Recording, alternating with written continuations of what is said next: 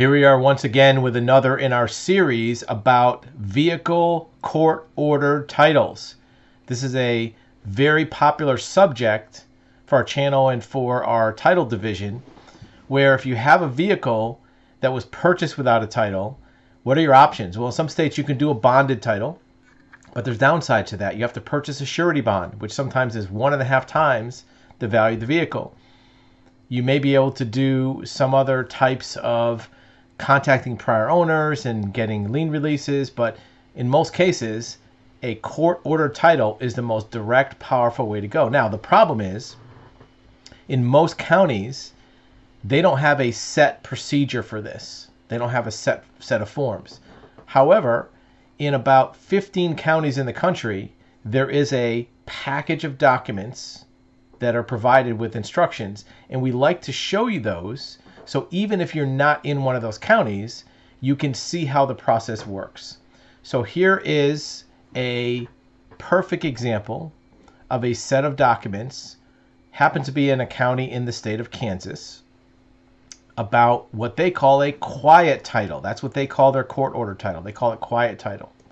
And the quiet title statute talks about determining title or interest in property, and they're talking about title with the Department of Motor Vehicles. So there you go. Title to a motor vehicle. How does it work? If you are a person who purchased a vehicle without a title and the last owner isn't available, that is a reason. So it says, often because the initial owner of the vehicle did not sign the title when handing it over and the new owner can't find the title to fix the problem. From time to time, it's because a vehicle is wrecked or abandoned. So here's an example of abandoned vehicles. Just a possible reasons. So anything that has a title problem. And here's where they talk about the basics of it. A quiet title action can be used to clear up ownership on any vehicle which title is given by the state of Kansas. Can include a car, motorcycle, travel trailer, manufactured home. So it's important to see that. It could be also a mobile home. The first step before filing any action is to make sure the vehicle is not stolen. This is very important. You want to make sure it's not a stolen vehicle. This is another example of something we've talked about before. You can check if it's stolen on NICB, gives you the link right there. And for NICB, it tells you a very important disclaimer. It says you can do this by checking on this free website provided by the National Insurance Crime Bureau, NICB VinCheck. This doesn't guarantee the car isn't stolen, but it's a good start. We talk about this all the time. If you are looking on any of these online VinChecks, Carfax, NICB, VinChecker, VinAudit, whatever it is, they have some information, but it's not 100%, especially when it comes to liens.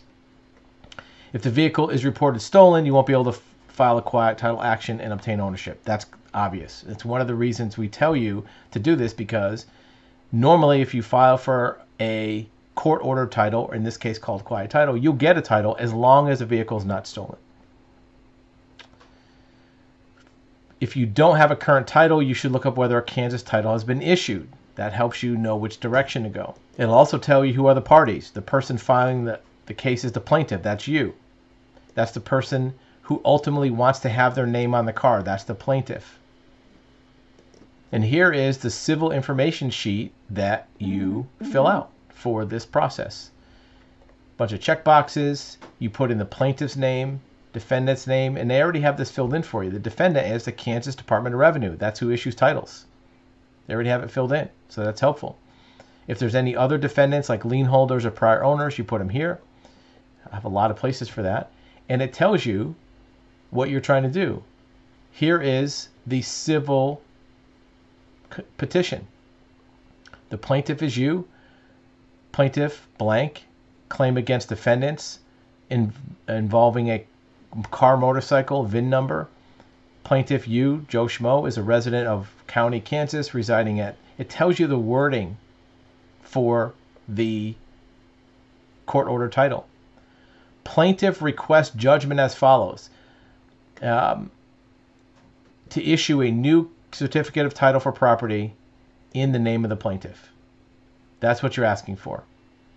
And normally they're going to require you to provide some documentation about how you purchased the vehicle. Also some documentation that you tried to contact the prior owner, you put an ad in the newspaper, you did an affidavit of service, that you did these certain things. This is the affidavit to obtain service. The reason for showing you this is because most counties don't have these pre-made documents. There are 3,611 counties in the country.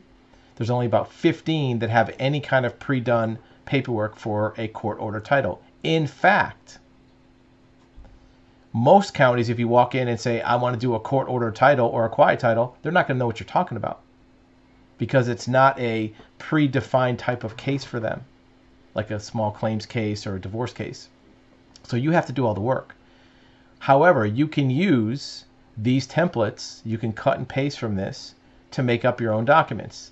Now, every county is a little different. Some counties might want the wording different. Some counties might want the plaintiff different. But at least if you have something you can file, they can tell you what to fix. If you go in empty-handed with nothing and say, hey, what do I fill out? They can't help you. They're not allowed to do this because they consider it legal advice by a government agency. But if you go in at least with some paperwork filled out, prepared, and it's wrong, they can tell you, no, this is wrong, you have to fix it. And a lot of times it's trial and error anyway, because the clerk or the magistrate might want it different every month to month as they develop their procedures. So this is a good example of a court order title. They call it quiet title.